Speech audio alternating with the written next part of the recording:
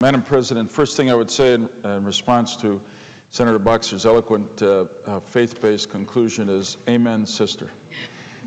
Second, I would say that in the last 2 or 3 hours, we've begun this very, very important debate, and you can see the different arguments forming.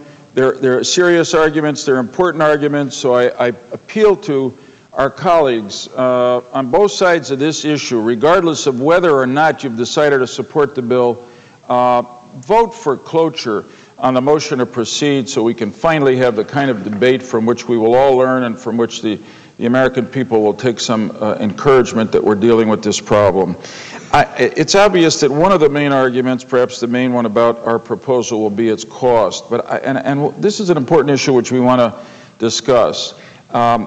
The part that I respectfully take issue with is those who call this a tax increase. It is not a tax increase.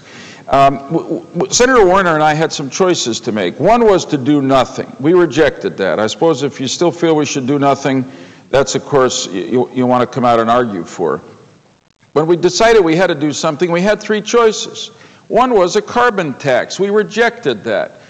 1, because we don't think it's viable here. 2, it doesn't guarantee that you're really going to reduce carbon emissions. Second, we had an old-fashioned command and control option. Mandate that this happens, control everything. We rejected that as well because it's inflexible. Third choice was a market-based choice. Set the general ground rules, mandate a reduction in the cap, but then leave it to the market. The fees that are raised under this bill are voluntarily accepted by people who decide they need to buy allowances. This is not a tax increase. We rejected a tax increase. I thank the chair.